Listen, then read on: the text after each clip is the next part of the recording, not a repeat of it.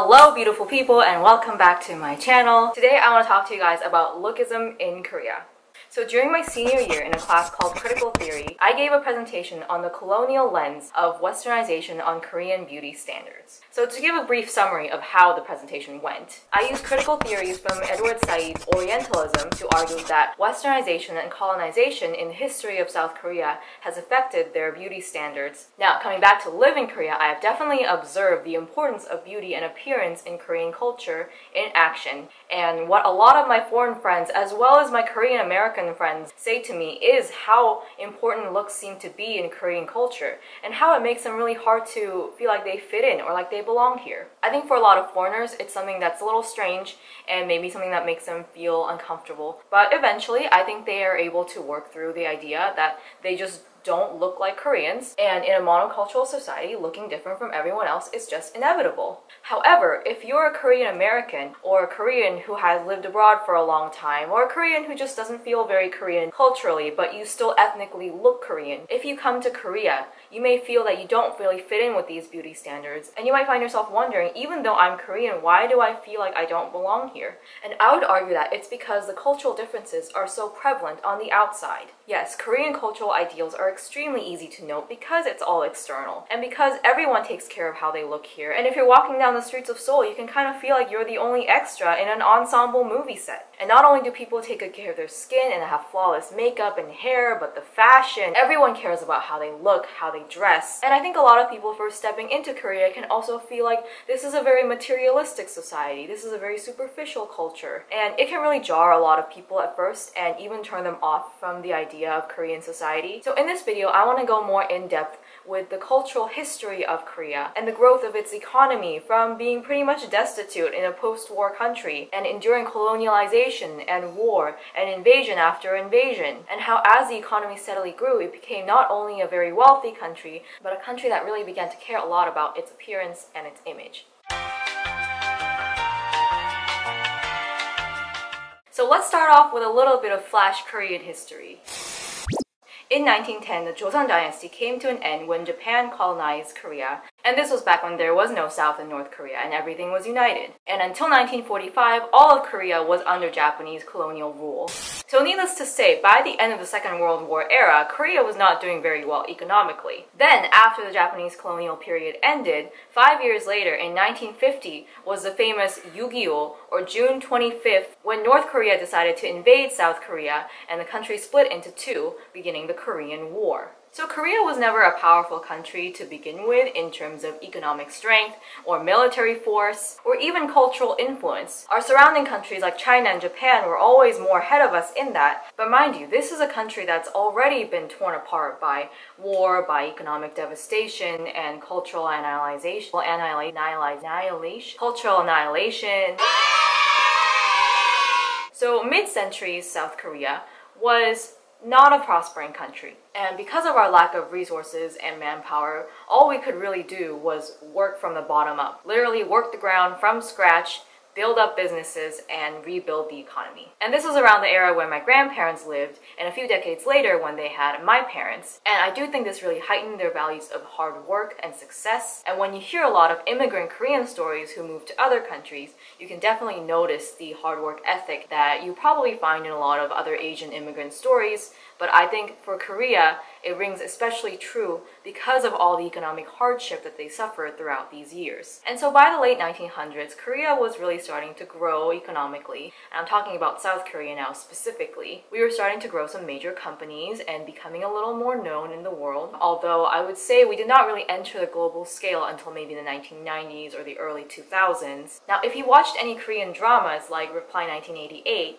you'll notice that a lot of Western influence actually began to enter the country around that time. My dad especially was really into a lot of Western music like ABBA and Billy Joel, and so culturally South Korea was becoming a lot more westernized. So as South Korea began to develop and progress very quickly on a technological and economic scale, our cultural traditions and heritage were still trying to catch up to this progress. And the elements of Confucianism and traditional Asian culture had definitely not left our system by this time.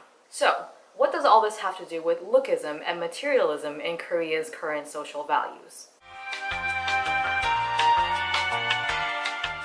First off, to define lookism. Now, I looked up lookism on a dictionary and I felt like the definition they had was a little bit confusing, so I'm going to try to put it in my words. Lookism is a cultural standard where appearance and beauty is highly valued and used as a judgment point. So what the heck does that mean? It means basically appearance matters a heck ton. People who are considered more attractive will be more likely to find a job. This phenomenon is also known as appearance discrimination. A drama that depicts this really well is My ID is Gangnam Beauty, where a freshman college student decides to get plastic surgery to transform her face because according to Korean beauty standards, it's considered ugly. And for being ugly, she was bullied all throughout high school. After she gets her plastic surgery, what do you know? Everyone starts to like her, she becomes super popular, and she's even given opportunities to show off some talents that she always had before, like dancing, that no one really knew about her because no one gave her a second look before she got her surgery. And as sad as that is, plastic surgery is a huge thing in Korea, and that's because of the conventional beauty standards that do exist. And I would say while I do think the pressure is definitely higher for women, this does not mean that men are exempt. Male beauty standards are pretty similar to women's. It includes pale skin, which is why people are so obsessed with sunscreen and covering themselves up and making sure they don't get tanned. Light features and eyes are also valued. That's why a lot of people dye their hair brown or wear contact lenses. Now that's not to say that the traditional Korean look of black hair and dark eyes, which is what pretty much every Korean is born with,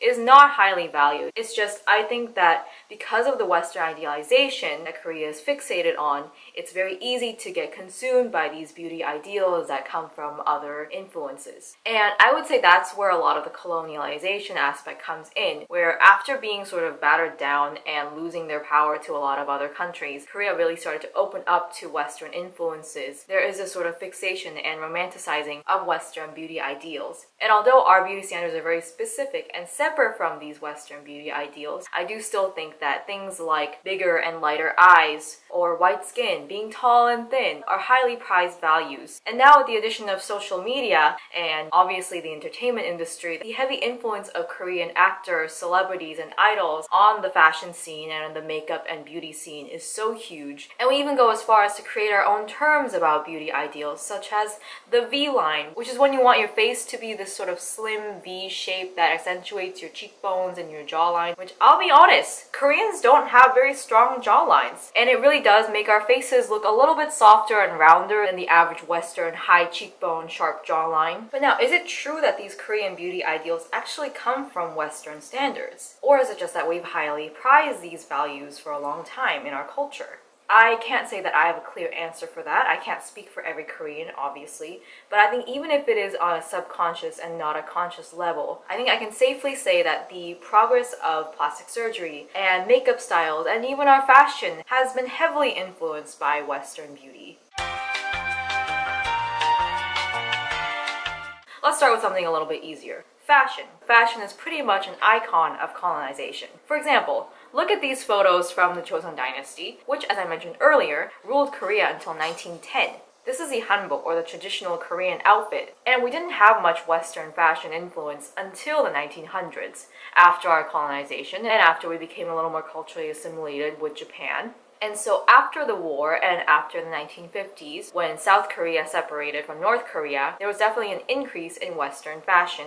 And Dongdaemun, which is one of the oldest markets in Korea, is really a place of birth for a lot of Korean fashion designers and brands. And to this day, most of Korea's fashion still does come from within the country, although we do import a lot of foreign brands like Zara, H&M. But that's not to say that the clothes made here look any more traditionally Korean than Western. And this is not something that's unique to Korea. If you go to almost any country around the world, you'll see the influence of Western fashion. And so fashion is really an easy way to see the effects of colonization and just how much of the global fashion scene is ruled by Western society. When we think of high fashion, we think of Milan, Paris, New York. When we think about clothes, everyday clothes that we wear, what do? We wear t-shirts, we wear jeans, we wear button-up shirts, we wear mini skirts. looks, traditions that originate from Western countries. Even modesty in women's fashion, which was a huge component of Korean style even just a few years ago. Because of the influence of Western media and pop culture, these scandalous outfits that we see in magazines and movies and TV shows on Netflix, we see how Western fashion is beginning to dominate the Korean scene.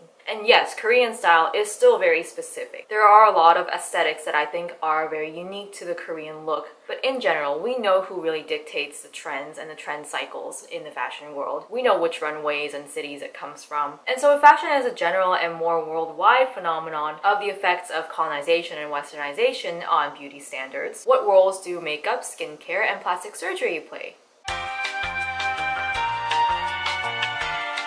Plastic surgery is one of the biggest ways in which we can see the differences between the emphasis on beauty ideals for Korean men and women. So while Korean men do take care of their skin and their weight and their fashion, there is a much higher percentage of Korean women who undergo plastic surgery. To hear of even a teenage girl getting plastic surgery for like her 16th birthday is really not shocking in Korea, because there is such a huge emphasis on beauty and on appearance for women, especially about their faces and their weight when it comes to judging their success in society and in life in general. It really does feed into the market. Now, this article that talks about the influence of Western culture on plastic surgery consumption in South Korea, the need to be liberated from suffering over appearance through surgery, shows the dissatisfaction that women have with their physical appearances because of the cultural emphasis on beauty as a determinant of success. And it is so true that for many women, their standard of success really is judged by their appearance. And although now in 2021, Korea is actually becoming more of a feminist society that focuses more value on women, and especially in women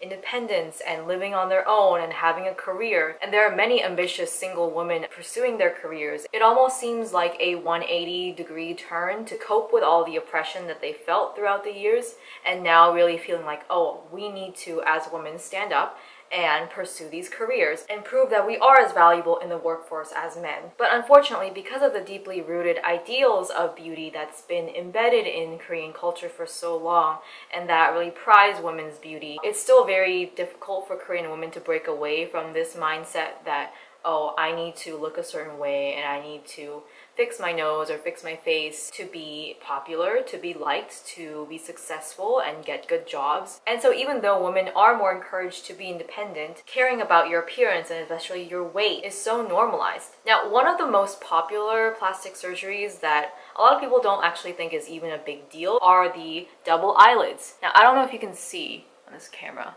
but I have monolids, which are single eyelids, and if you don't know what that is, or if you've never heard of them, it just means that my eyelids don't have this fold on top of here that people with double eyelids, generally Westerners, do. And even though there are Koreans here who are born with natural double eyelids, if they don't have double eyelids, many of them do get surgery. And there are actually like other ways to get this non-permanently in Korea. Like there is glue, there are stickers you can put on your eyes to create that fold. And this trend is just huge because people really believe that having a double eyelid, it opens up your eyes and it makes them bigger and wider. Overall, it makes you look more beautiful. Now, this combined with the idea of pale skin really gives me an idea that these beauty standards kind of do come from Western ideals and Western faces. And the strive for whiteness in colonized cultures is not a unique thing to Korea itself. What's really shown me this are literature, books inspired by real lives, real people who found themselves idealizing Western features. Some great books that I would recommend that include this theme of Western idealization in other cultures is The Namesake by Jhumpa Lahiri, Nervous Conditions by Tsitsi Rangaramba, and Persepolis by Marjane Satrapi. And so in conclusion, although I can't speak for every single person in Korea and how they feel about the beauty standards here, and maybe that would be something that's interesting to find out by asking people here what they think. But this was just my perspective from my own observations, my research, from a critical viewpoint that explores the effects of colonization on countries, particularly in the East. So I hope this gives you a little bit of insight about Korean culture, its values of beauty and materialism, and really why it focuses so much on these things. And I think in in summary, I can say that it's really because Korea is a country that sort of rose from the ashes from an age of extreme poverty and grew so rapidly to an age of extreme wealth that in this new economy, in this technologically driven society, we're still trying to figure out what it means to have our own identity. And in that process, trying to adopt traditions or values from other cultures can be almost inevitable.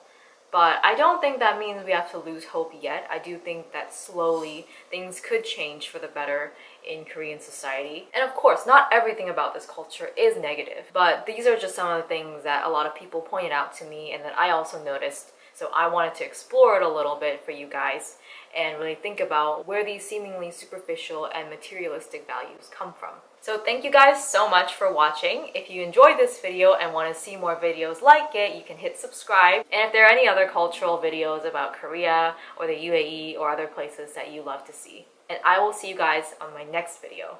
Bye guys.